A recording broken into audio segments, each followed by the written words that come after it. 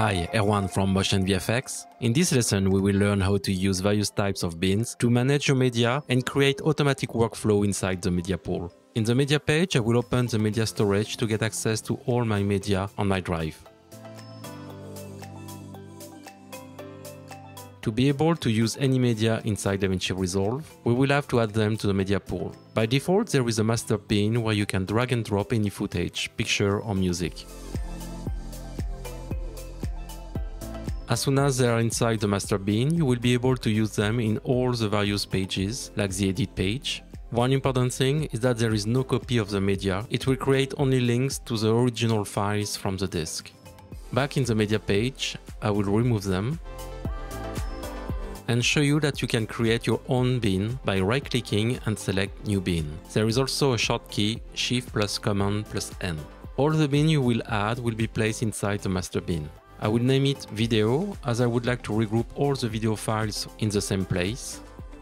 I will select all the clips and drag them inside the video bin. If you or your assistant already classify your media in various folders like music, pictures, video, you don't have to redo it.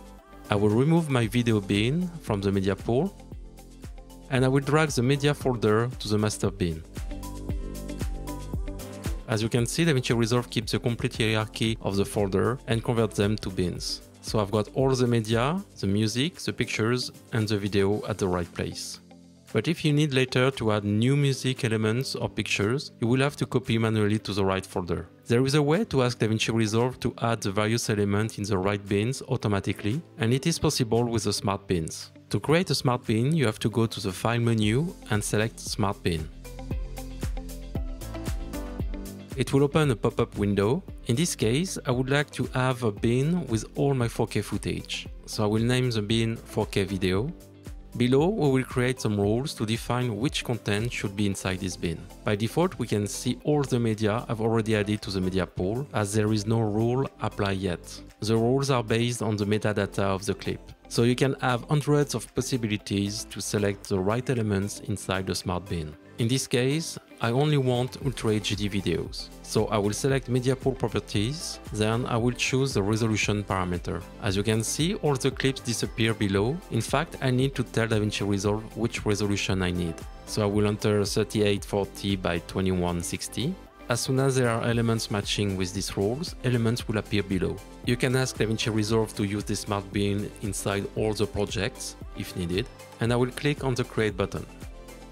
On the left side of the media pool, you can see that there is a new area dedicated to the Smart Bins, and inside we can see our 4K video bin. So it means that I can import new clips to the media pool, like this one. I will drag it to the master bin.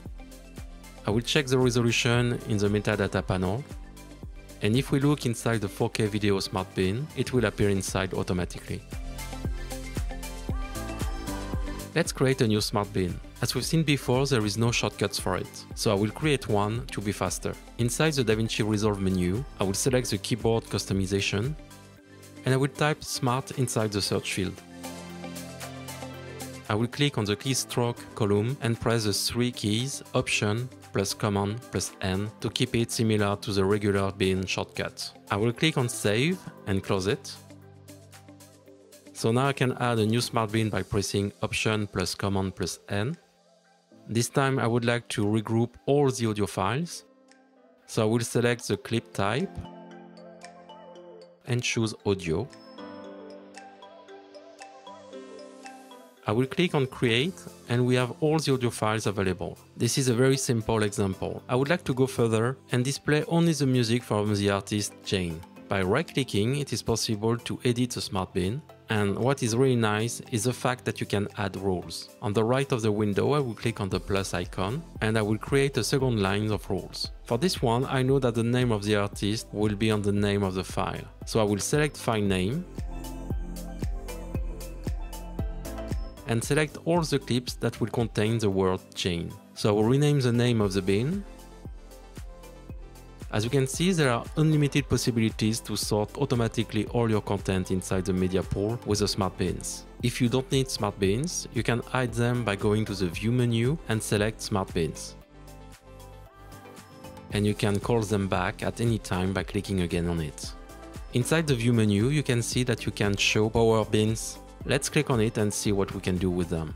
Power bins are very useful when you need recurrent content on all your projects. It could be your opening intro, your logo, music, sound library, or like here, compositing elements. MotionVFX provides many compositing packs, and I like to always get access to some of them for my various projects, like light clicks or light streaks. So I will drag my compositing elements folder to the Power Master bin. So I will get access to all these clips for this project, but also for all the other projects. To show you this, I will switch to another project, the live concert. And we can see that inside the Power Bin section, I've got access to all the light leaks and light streaks. I won't have to create the link over and over. Also, I will use this project to show you some smart bins in action. Here, I didn't import any footage inside the media pool. So I've got multiple shots and angles from 3 cameras from a live performance. I will select all the clips and drag them to the master bin. Before, I've already created some smart folder to sort the footage by camera and the music. And without any action from me, all the footage are automatically placed in the right folders. One last tip concerning the smart bins. If you go to the Preferences in the DaVinci Resolve menu, select the User tab, then the Editing category. Inside you will find the automatic smart bins. It will display multiple smart bins already configured by Blackmagic. The first one will regroup all the timelines from a project, and the other will display footage based on the metadata from the keywords, the people, the shot, and the scene. I will activate them all and click on Save. Inside the media pool, I've got new smart bins. The first one will regroup the timelines from the project. Keywords will display clips which have some keywords attached to them. Like here, the keyword C. To add keywords to a clip, you just have to open the metadata panel, select a clip, and in the shot and scene panel, we can see keywords. On the other clips, I've already added C as keyword, so here I will do the same for this clip. And automatically the clip will be added to the C smart bin. It is the same workflow for the other smart bins. As you just seen, bins, smart bins and power bins can simplify a lot your content management and automate your workflow, so you will have more time on the artistic part, like the edit or the color grading. More tutorials on DaVinci Resolve are available on the MotionVFX YouTube channel, so don't forget to subscribe. Thanks for watching, ciao ciao, bye bye.